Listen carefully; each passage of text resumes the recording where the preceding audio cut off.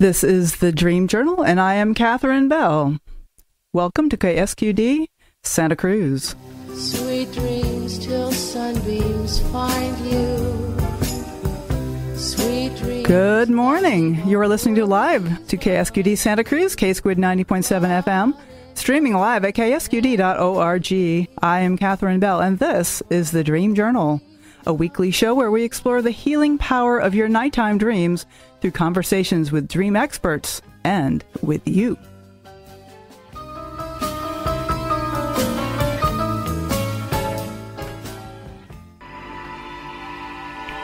Today, we are live in the studio with local inspirational speaker, author, and workshop leader, Gregg Levoy.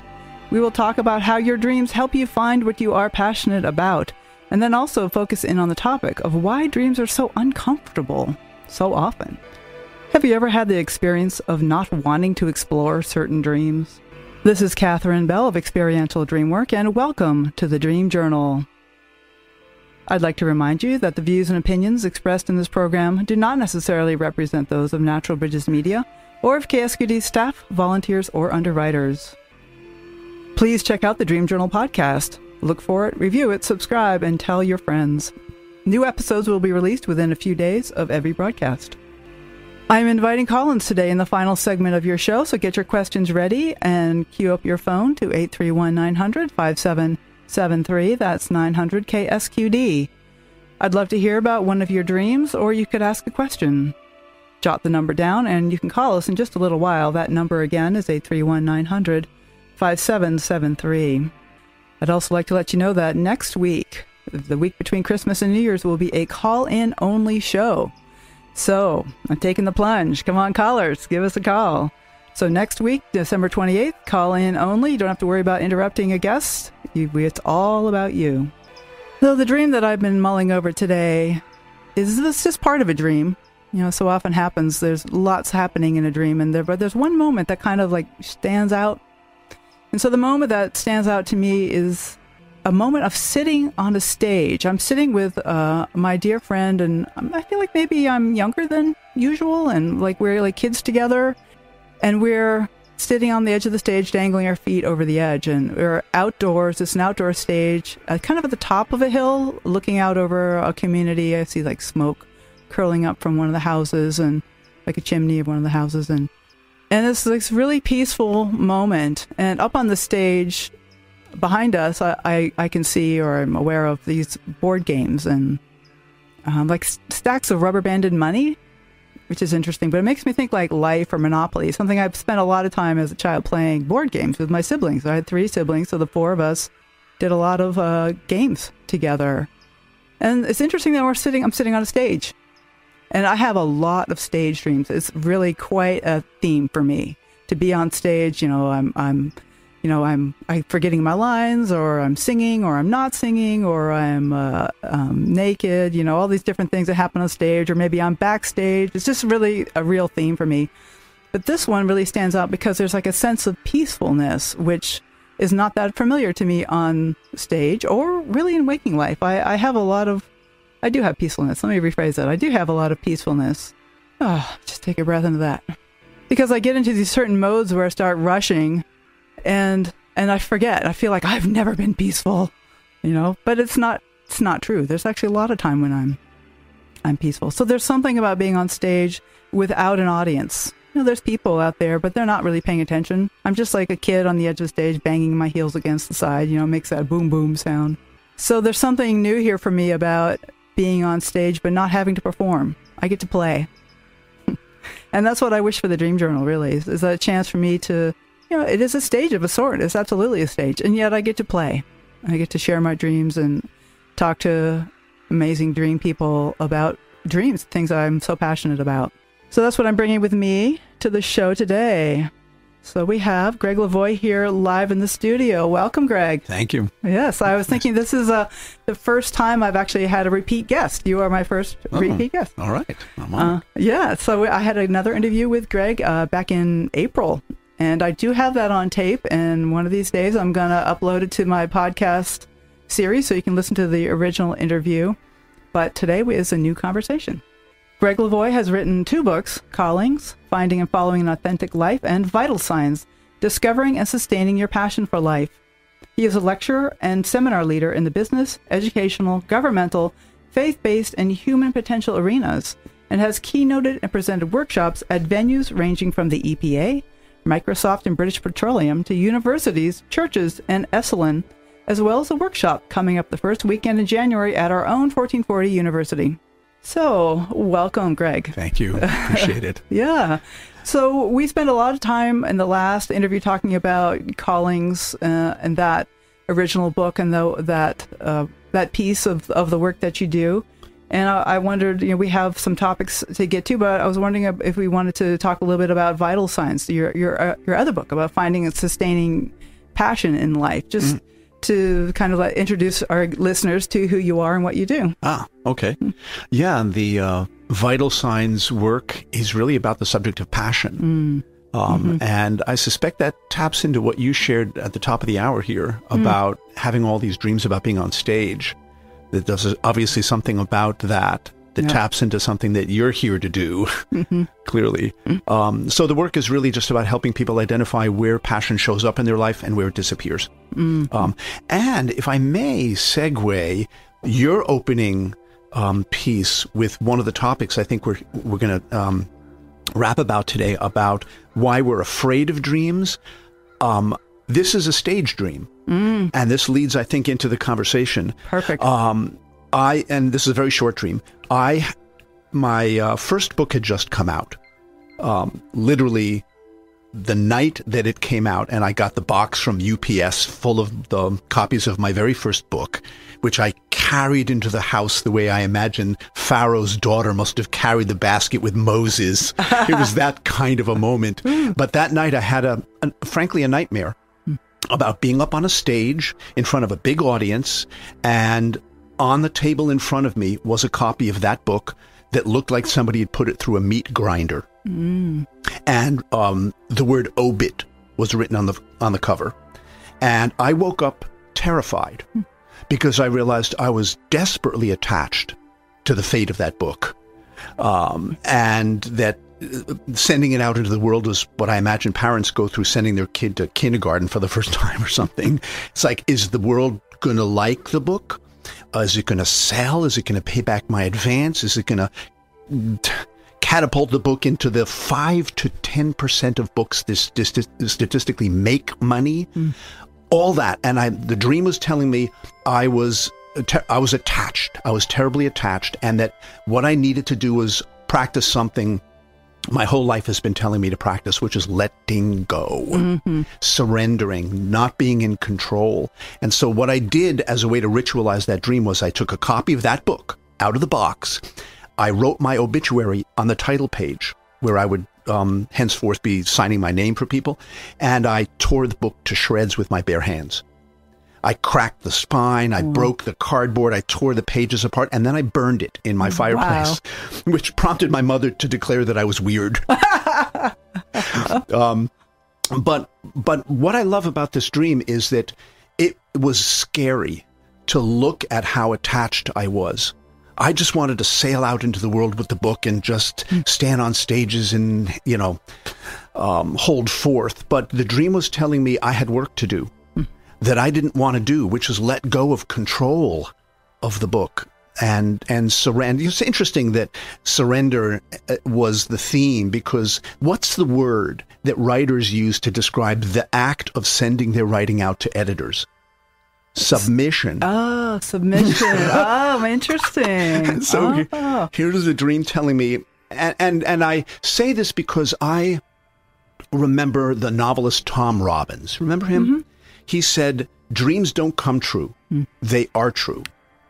So they have real information, real data, real emotions, real impact, and real consequences if we ignore them. And this explains why dreams are sometimes scary and unnerving for us, because they tell us, I think, this is my experience, what we really know about something, what we really feel about something, what changes maybe we need to make to stay in integrity with ourselves. And that's scary for the same reason Introspection is scary. Personal growth workshops, therapy, because we have to face ourselves. Yeah. And dreams are expert at that, right? Yeah, exactly. I love that dreams don't come true, dreams are true. Right. But we have to face ourselves and the truth of ourselves. And that's the kind of information I experience dreams to be bringing me. And, the famous saying, the truth shall set you free. Yeah, they don't say that first it's going to scare the daylights out of you. Well, I've heard another version of that. The truth will set you free, but first it'll piss you off. Yeah, that's great. If I can say that on the air. Right. Yeah, is that one of those words that Carlin said we were allowed to say or not allowed to? But that explains a lot about why people are reticent to, first of all, practice dream recall and bring them on, and then work with them and honor them and follow the dictates that sometimes dreams pass along to us. Interesting to use the word dictates, because I immediately went to dictator. Dictator, I know. It's like there is something about that, though, that we don't want to submit. We don't want to do the submission to what's true, right? Even if it's true, right? Yeah, I mean, it's interesting that I chose that word dictate. But they won't go away. It's not like they'll necessarily dictate our lives, but they won't go away. That's also my experience of dreams. If I ignore them, they'll keep coming back in one fashion or another. And if not, and here's another scary aspect of dreams, I think, if we don't honor the information that's in them, our unconscious will find another channel to bring that data to us, and it'll be like body symptoms or neuroses or obsessions or compulsions, things like that. The psyche will find a way to get that data to us. Right. Well, and it's interesting that I always come back to the fact that we don't remember most of our dreams, and there's plenty of people who don't remember any dreams or very rarely. But the dreams still have a purpose and a function, and there is a way they are still bringing things to our attention, even if we don't remember them. So I'm curious, what are all the stage dreams about over the course of your life? What do you mean? Oh, the stage dreams. Oh. I mean, what is that telling you? It's been different things over the years, but they're usually some kind of invitation. Like one of the early dreams that I had when I was getting deep into this feeling-based dream work, archetypal dream work, was a dream where I'm on stage and I'm wearing an evening gown and the lights are on me and there's people in the audience and there's a man playing the piano and looking lovingly into my eyes. And there's just this beautiful feeling of connection as he plays the piano and he looks at me and I feel totally comfortable on stage just standing there gazing into his eyes. And there's something really amazing about that moment of letting in the love and letting people see me on stage here. And I still get a rush of how powerful that is, that I'm letting myself be loved and accepted. Wow. But it took my dream person, the person I was working with at the time, it was Sue Scavo, Students of the Dream. And she said, well, this is a beautiful moment. And step back and look at the scene. You're there in an evening gown with someone playing the piano. Is there an invitation here? And I'm like, oh, it's like a Billie Holiday moment. It's an invitation to sing. And one of the things that dreams do is they bring up things that we don't want to do. No, I mean, I always loved to sing, but I've always part of a choir, and I like to be one of many voices. And maybe in the shower. Oh, in the shower, that's the best. Exactly. But to be alone on stage, to be highlighted and staged and supported, but highlighted in this way was oh, I'm never going to do that. Oh, yeah. But it took, weeks and months for me to really submit to that dream. But there was a way that I found myself writing songs about my dreams. Oh. And I found opportunities to sing those songs and to share them a cappella in front of other people and in various groups. And I found it was incredibly powerful in connecting myself to my body, and that the singing resonates through your whole body. And so it's been a lifelong quest for me to be more connected to my body. I'm an intellectual type. I'm very heady. And so it's been a lifelong journey. And so for years after that dream, I did find places where I could sing solo Whoa. And it found it extremely helpful in my inner life, kind of finding my voice. So like where waking life becomes a metaphor, not just dreams. So I didn't want to go there, though. I'm like, you're kidding me. I'm not well, yeah. I mean, partly because getting up on a stage in front of people, whether you're singing or talking, is one of the great fears that people have. It's true. I've heard some people say that there's some statistic that people would statistically rather be in the casket at a funeral than standing at the pulpit delivering the eulogy. I think that's a Seinfeld line, isn't it? Oh, is it? Maybe so. Like more afraid of speaking in public than of death. Right. And I heard somebody once say, actually a public speaking teacher of mine, he said, most people believe that the biggest fear people have is the fear of dying. And studies have shown that the number one fear is the fear of public speaking. And the number two fear is the fear of dying while public speaking. Oh, my God. But, you know, this thing about being on a stage, though, that is so true. That's one of the fears, but so often people are called to step forward and speak out loud and share their work with the world in one way or another, go public with it, not hold it so close to their chest. And I think some of these stage dreams are ways of our psyche calling us into being bigger. Yeah. Yeah. But, you know, I remember EST. Oh, yes. Okay, so I took EST way back when, and one of the exercises they call the danger exercise, where you, with a group of people, maybe 20, 30 people at a time, you stand up on a stage in front of the other participants, and there might have been hundreds of them, and you stand up, and the only instruction is just stand there. Don't do anything. And the facilitator kept wandering back and forth, calling people on flipping their hair or cocking their hip or putting their hands or crossing their arms, putting their hands on their hips. And when he stopped people from all that distractive behavior, people started to break down. They started to tremble. I started to tremble. People started to cry. And these are just grown-ups, professional people. All we're doing is standing in front of an audience, doing nothing. We don't even have to talk or sing, just standing there. So these dreams of being on stages they're formidable. Yeah, that's very powerful to be seen. So we're going to go to a quick break now. We'll be right back. And in about 20 minutes, I will open the phone. So go ahead and call in. In about 15, 20 minutes, call in 831-900-5773. You can share a dream you're curious about or ask a question. We are speaking to Gregg Levoy. This is the Dream Journal on K-Squid 90.7 FM, and I am your host, Katherine Bell. Fly me high through the starry skies, maybe to an astral plane,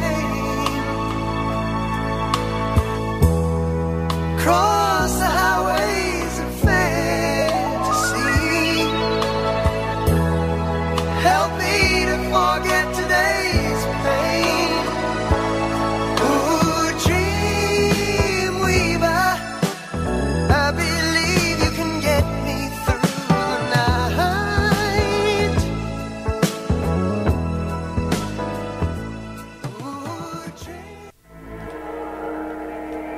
Good morning. I'm Katherine Bell, and this is the Dream Journal.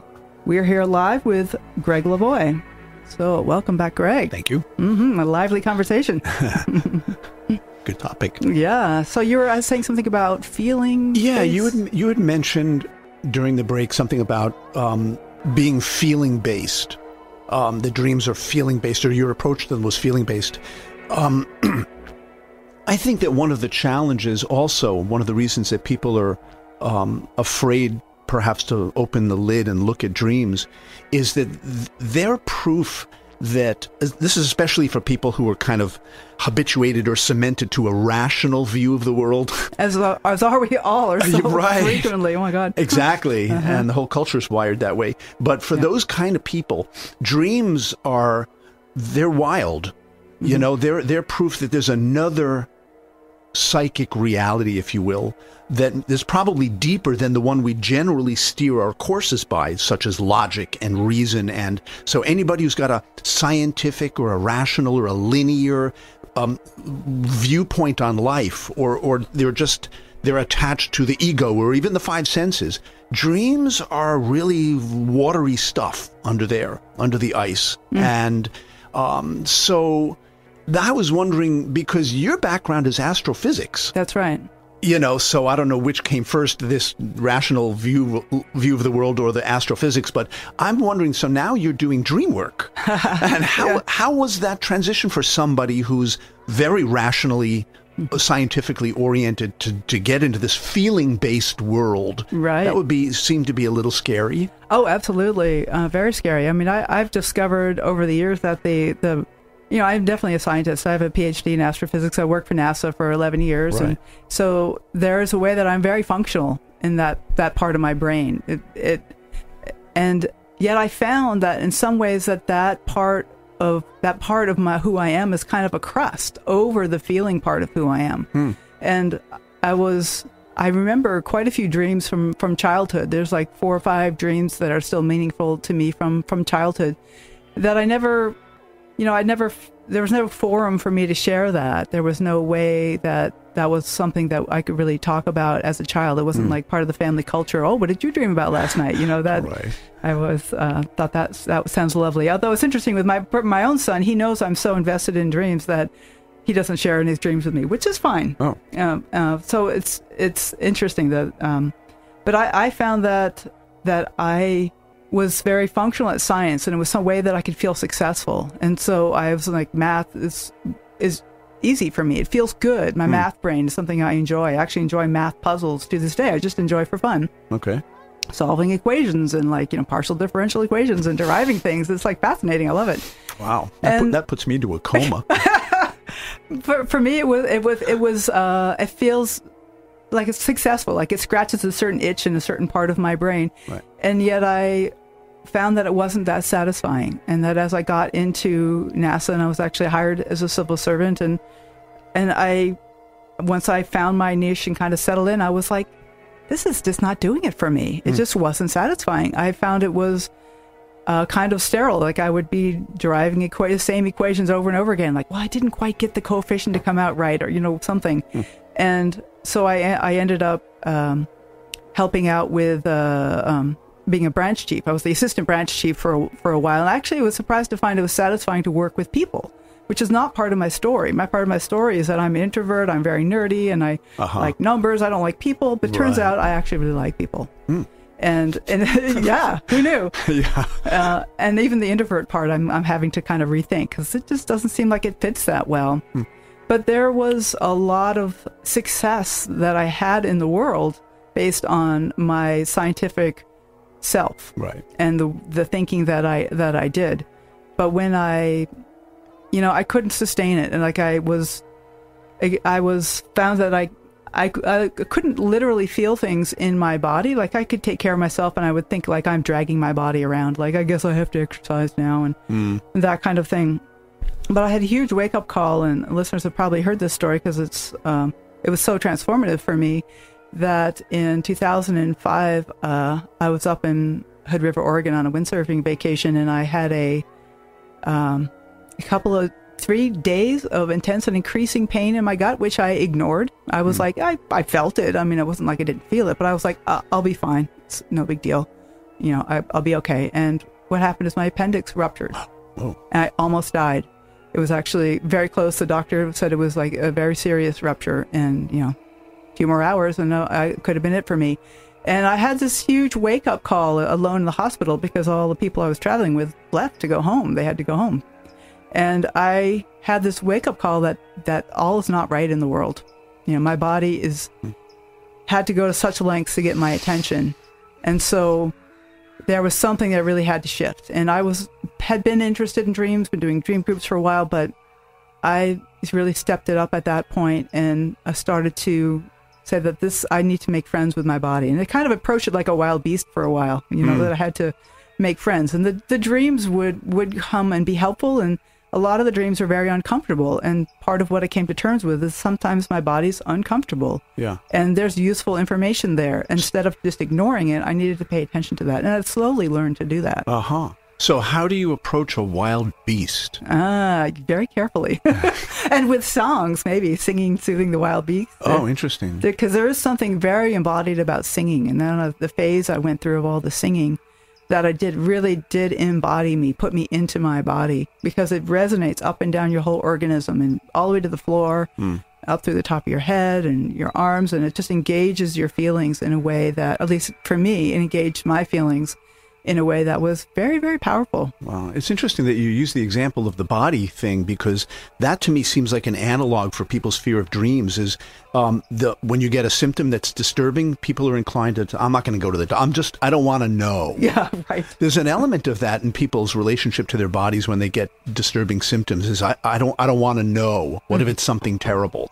What if it's going to make me change my life in some radical fashion? And I think we have a similar thing. I have a similar thing around my dreams. Absolutely. Like that. It's like, ooh, I'm not sure I want to go there. Yeah, I have this nice, don't upset my apple cart. I got all these apples stacked up neatly, and I did this job at NASA and all this stuff, and it just, it all tipped over.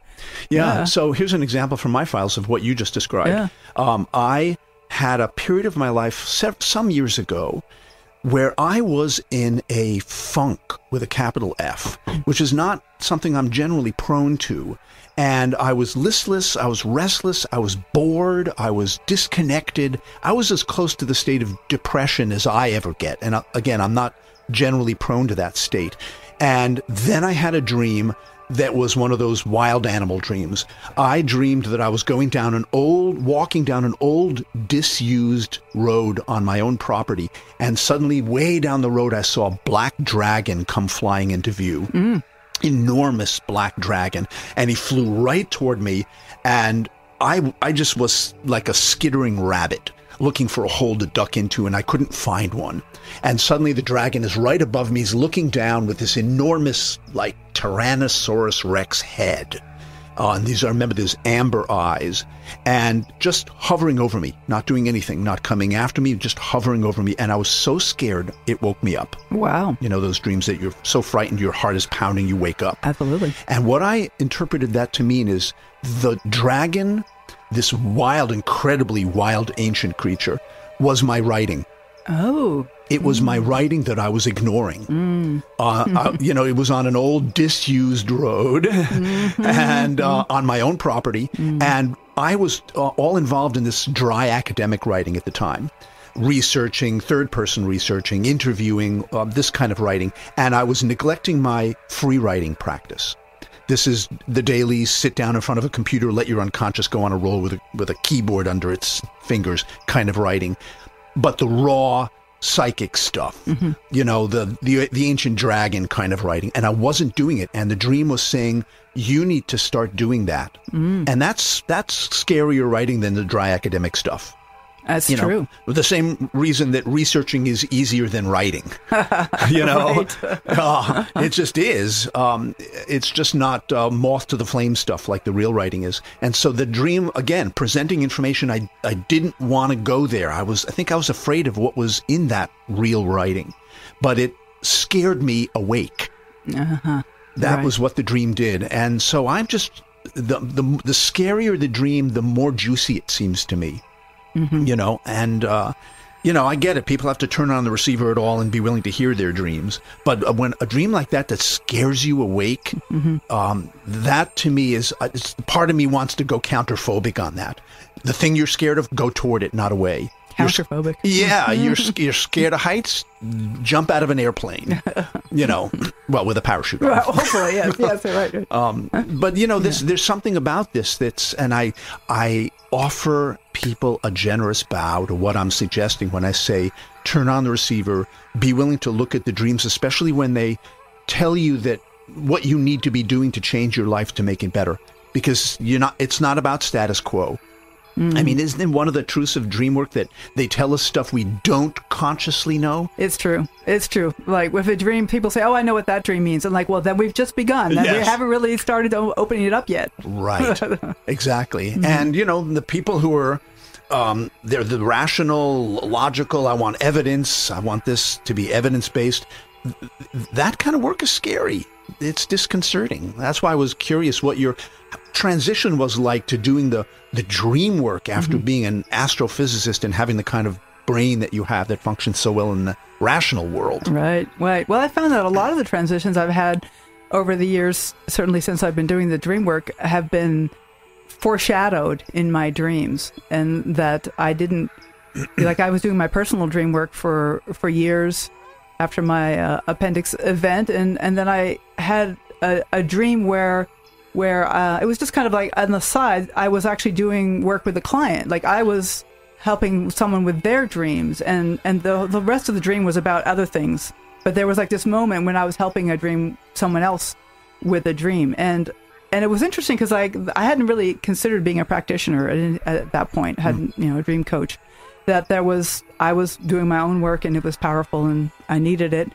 But I hadn't considered that, and I had that dream, and then I had a few other dreams, and it kind of like opened up for me the ideas like, well, maybe I could be a practitioner. Maybe I could work with other folks' dreams, and I find other things have been that way too. And they're usually, for me, they're not the one of being on stage with a man playing piano was an exception, where that was the centerpiece of the dream. But often these foreshadowings are not the centerpiece of the dream. There's something kind of off to the side, like, oh, by the way, yes, I'm leading this retreat, or by the way, I'm leading this group of people, or something. But then if you kind of go through your dreams looking for new things that are new, then sometimes I'll find these little hints of what's to come or what could be. Right. But the new, I think, naturally unnerves people. It's not the status quo. Right. It's and that's the whole point of callings, frankly, too, is to pull you away from the status quo into a whole new frame of mind or a new direction. But you're supposed to turn your back on day-to-day living on Mulberry Street life stuff and turn to face something greater than yourself. Yeah. I mean, I went to Morocco years ago, first time I'd ever been in a Muslim country, and I actually got to see the calls that are thousands of years old in that culture, from the criers up on top of the minarets. Oh, I see. 5 times a day. They call, literally, they're calling people away from the daily grind, whatever that is, like tending to donkeys or making copper pots or whatever, and to turn to Mecca 5 times a day to pray. And I got, as a Mr. Callings, I got to actually see one of the original forms of it. But the whole purpose of it was stop what you're doing and turn in the opposite direction and pray. Oh. Enter into a sacred frame of mind. And I think dreams are asking us to do something similar, and stopping whatever you're doing to listen to your deeper marching orders is an acquired taste. Yeah, it is. I think that's right. Yeah. Oh, I love that, Greg. Fantastic. So this is The Dream Journal, and you're listening to KSQD 90.7 FM, Community Radio of Santa Cruz. I am Katherine Bell. We are about to start our last segment, and I'd like to now welcome call-ins. So go ahead and pick up the phone. You can reach us here at 831-900-5773. That's 900 KSQD. Next week, remember, we will have a fully call-in show, so you can also mark your calendar for that next week. But you're all welcome right now to give a call. Max is waving from the other room. Take your call at 831-900-5773. What dreams do you have that you have been uncomfortable for you, but have led to greater things? Come on, we gotta keep on dreaming. Come on, we gotta keep on dreaming. Come on, we gotta keep on dreaming. Come on, dream, baby, dream. Come on, darling, and dry your eyes. Come on, baby, and dry your eyes. Come on, baby, and dry your eyes. Come on, dream, baby, dream. Yeah, just... Welcome back to the Dream Journal. We are here in the studio live with Gregg Levoy. Hello. Hi. So many fascinating conversations. There's a famous joke, which is, the quickest way to end a conversation is to tell someone your dream. Have you ever heard that one? I have, yeah. There's something about dreams that are so hard to hold on to. They're kind of slippery. Even if I'm a dream person and I'm fascinated by dreams, I have to pinch myself to keep listening, because the dream has a logic of its own. Right. There's something about it that's just beyond our rational brains. But I think also listening to other people's dreams is like listening to people do shop talk that you don't understand. It's like not my monkeys, not my circus kind of thing. It's true. I mean, there's a whole different language. Each of us has a very different language. And then there's these moments when I'm hearing someone's dream and it's like they're taking their clothes off because it's like, oh my God, is that like I'm peering really deeply into what's going on for them. Absolutely. And they're like, oh, well, it's just this little thing. And part of me is going, oh, wow, that's intense. Like sometimes I feel like when I'm working with somebody in a dream session, I feel like I'm kind of getting over to their side of the window and like, what does it look like from your side when you're looking out? Like, what does it look like for you? And there's a huge variety. We speak the same language, we have similar bodies, but there's a big difference in the way we are in the world, and the way we expect to be treated in the world. And there's kind of habits of mind. Is the universe a friendly place for you or not? For me, for years, it was not a friendly place. It was like a place I could get through another day. And that was very functional, but it was kind of like, okay, here we go. And, over the years, the dreams have kind of chipped away at that, and I'm finding that the world's a more friendly place. Interesting. I remember years ago reading that some interviewer once was interviewing Albert Einstein and asked him, he said, of all the questions you've posed into the mysteries of the universe, Mr. Einstein, what do you think is the most important question to ask? And Albert Einstein said, is the universe a friendly place or not? Oh, interesting. Because how you answer that question for yourself is going to determine a lot of things. How your life unfolds, how you interpret dreams. Are they there for your benefit, or are they just there to scare the daylights out of you? Right. Or the night lights. But that question is really seminal. Do you perceive that the universe, or believe the universe, is a friendly, benevolent place ultimately, even though it's full of food chain activity and horrors of its own, or not? Right. Well, my personal experience is to head toward that the dreams kind of unwind my negative assumptions. And the people I work with, it's typical. I've never met a case where somebody got more afraid of the universe as they got deeper into their dreams. Oh, that's interesting. So if we're going to vote here, I would say friendly. But there's something about, where do the dreams come from? Like we have some people say, oh, the dream maker or my higher self, or they come from God. I mean, they come from the sea of consciousness. I mean, there's some way that the dreams often seem to have perspective on my life that I don't have in waking life. Yeah. I think it was James Hillman, ring a bell? Mr. Jungian analyst. Right. He said, the soul, and this may just be another word for what you were describing, the soul contains an image of the way we're supposed to be and works toward the fruition of that image. So there's some part of our psyche, I guess he's saying, that knows what we're capable of. This is, I guess, what Maslow talked about self-actualizing types of people, the people who tend to fulfill their potential. I think that's maybe what Hillman is getting at, is there's this image of your potential in there. And I think dreams are one of our allies. That it doesn't always feel that way. It's sometimes tough love and all that. But I think they're working toward our integrity. Not in a moral sense. I mean, in a psychological sense, integrity. Yeah. And that's what they're there for. And, haven't we all had some experience of meeting somebody in life who helped move us forward by scaring us in some fashion, challenging us, asking us a really pointed question? I had one guy say to me once, I was telling him I was terrified of failing at being a freelancer. And he leans across the table, he goes, Greg, if you're not failing regularly, man, you're living so far below your potential that you're failing anyway.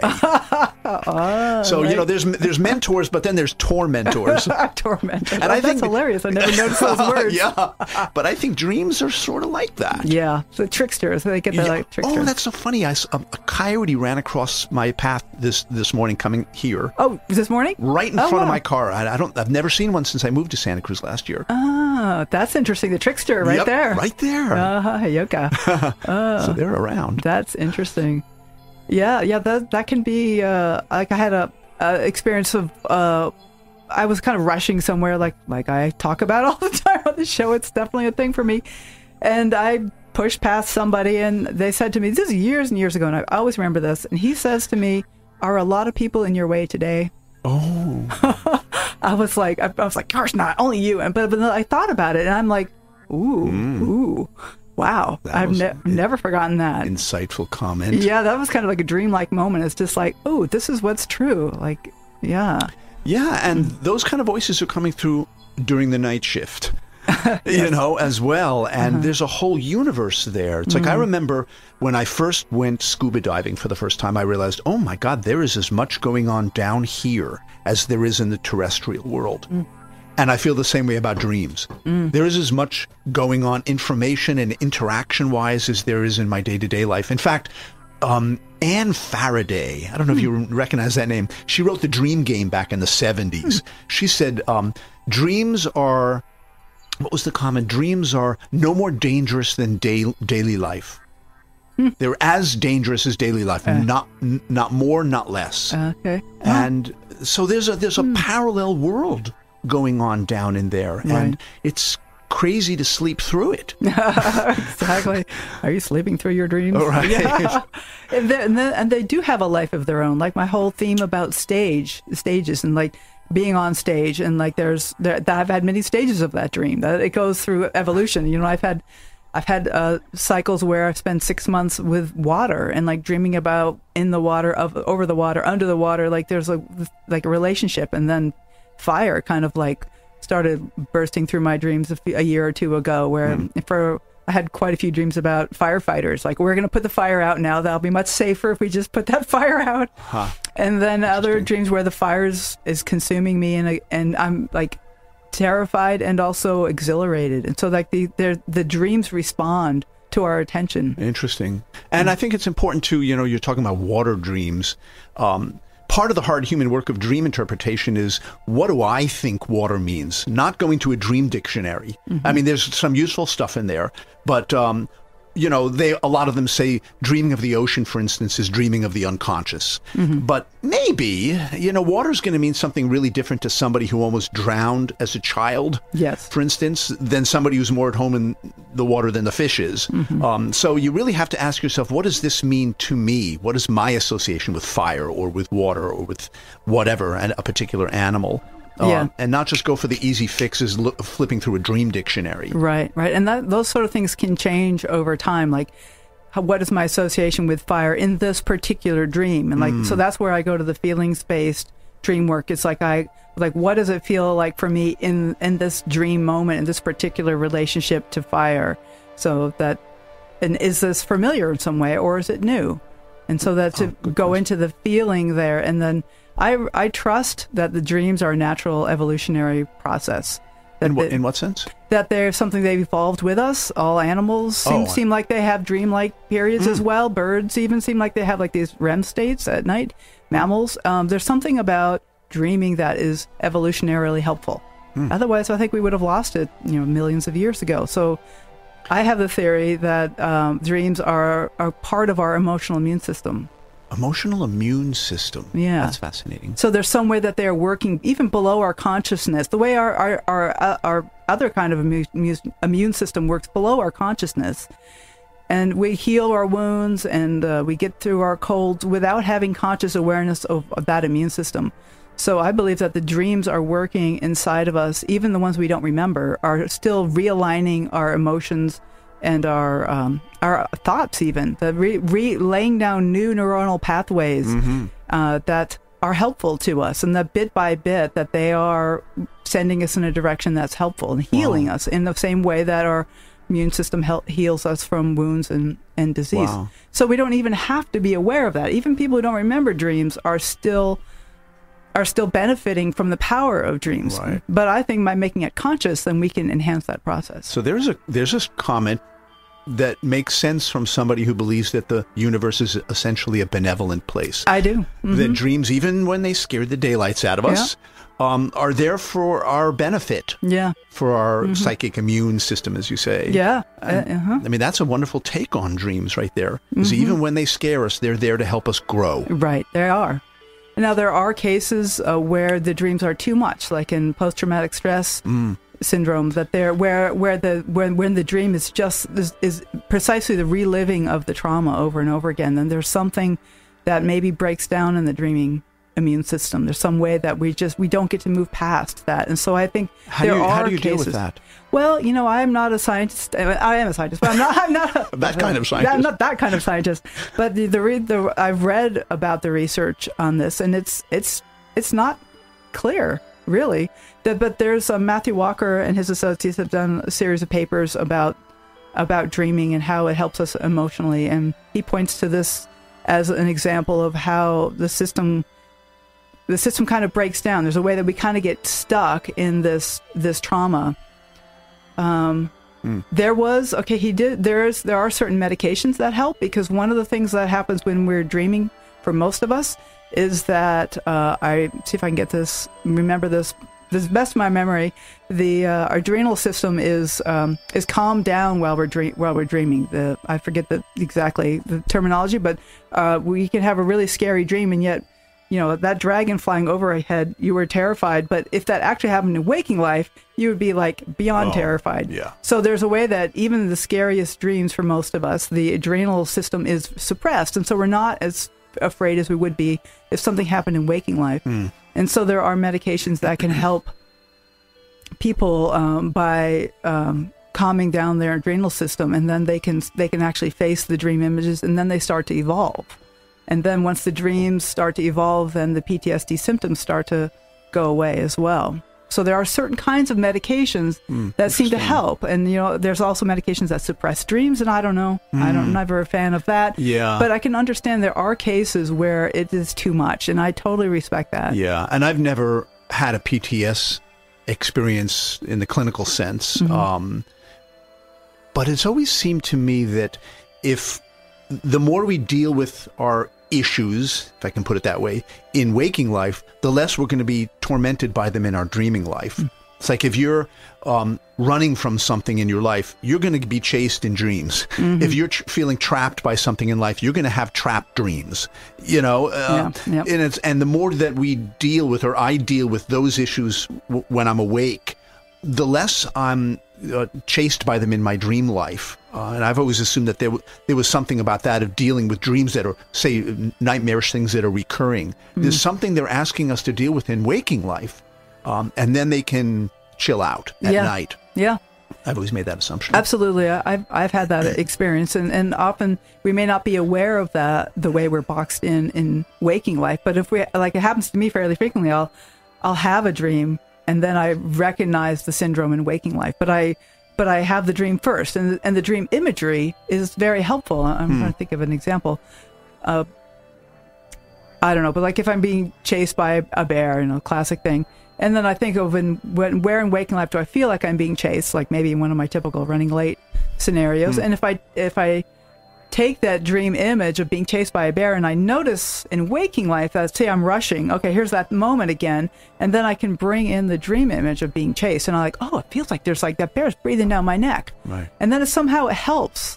Actually, it feels like I'm relaxing a little right now. There's a way of bringing that dream image into waking life that takes the pressure off of the current moment and kind of gives myself a little space, a little compassion. Like, no wonder I'm terrified. It's a bear. Right, exactly. and I think it's important, your comment about bringing some aspect of the dream into waking life. Yeah. But this idea of concretizing it, or literally enacting it in some even a little ritual. Like the dream of being on stage and then writing my obit in my book and tearing it apart. There was a way of physicalizing the dream, which was incredibly liberating for me, and did in fact help me let go of my attachment to outcome. Right. So, embodying it and bringing it into the body. Some ways our body expresses our subconscious issues is the same way the dreams do. Like you were saying, like the I don't want to say diseases or anything, but there's way like that nervous tics and things like that can show up in the body if we're not paying enough attention to them in our waking life. Right. So in some ways, the body expresses our subconscious the same way dreams do. Oh, absolutely. In fact, Arnold Mindell, psychologist who started process-oriented psychology, said body symptoms, are usually dreams trying to come true. That's his phrase. All right. And so you look at the body symptom you may be having, whether it's a tic or whether it's something more serious, like what you were experiencing on your trip, and you give it a voice and you let it fill in the blank. So the symptom is talking to you, saying, my dream is that you would fill in the blank. Yeah. And there's something really powerful about that. My dream is that you would. Now that's using dreams in a slightly different context.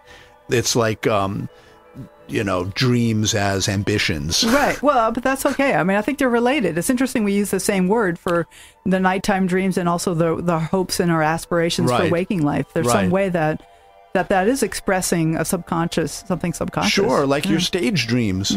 There's probably a dream in you to share your work with the world, maybe to sing, to be a teacher, or have a radio show.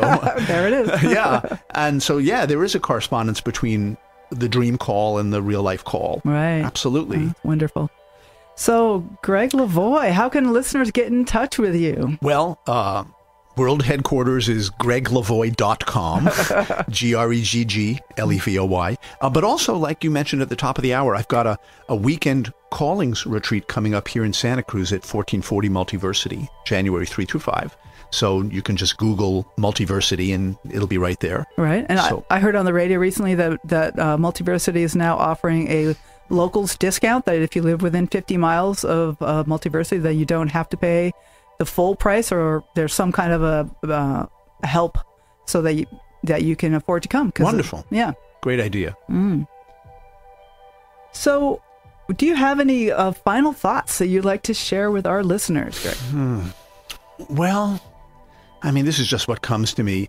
It takes courage to look at dreams the same way it takes courage to examine like a firecracker that didn't go off. You know what I mean? And I understand the trepidation involved in looking at dreams, even, the ones that aren't scary and nightmarish.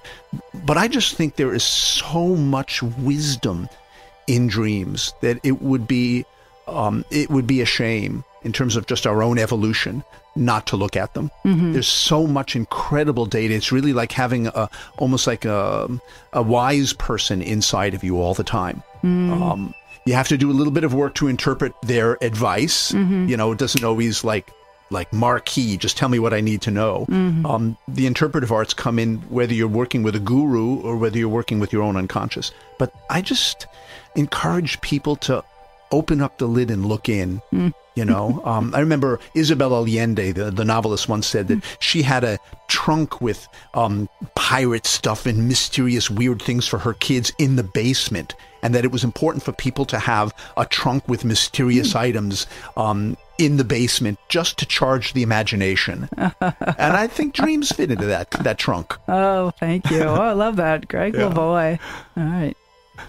So next week we will be live here again in the studio, and it will be our call-in only show. So I want you guys to get that down on your calendar so we can get some call-ins, get some conversation happening. If you have a dream you're curious about, I'd be happy to explore it with you on the air. And if you miss it, you can always tune in live. Well, and you can tune in live, or if you miss it, you can catch the podcast replay on Apple Podcasts, Google Play, or Stitcher. Sweet dreams till sunbeams find you. Sweet dreams. I am Katherine Bell, and this has been the Dream Journal. Thanks for listening. You can find out more about my dream coach practice at experientialdreamwork.com. I offer private sessions, dream groups, and in-depth retreats. If you have a dream you are curious about, you're welcome to contact me for a free introductory dream consultation. You can reach me at Katherine at ksqd.org. That's KATHERINE at ksqd.org. Let me know if you have suggestions for interviews or questions about a dream. Or maybe you just want to say hi. If you like this show, please leave us a review on iTunes or tell a friend about the show. Our guest today was Gregg Levoy. I'd also like to thank my program assistant, Max Deaton, and our creative musician, Rick Kleppel, and his live ambient music. And thank you to all the wonderful donors who support this station. K-Squid is 100% listener-supported, and donations are always welcome at ksqd.org. That's all for the Dream Journal. Join us again next Saturday at 10 a.m. And when you wake up tomorrow morning, take a minute to look within. Do you remember a dream? Write it down and bring it to the next Dream Journal. Are you ready to wake up to the power of your dreams? I am Katherine Bell, and you are listening to KSQD Santa Cruz.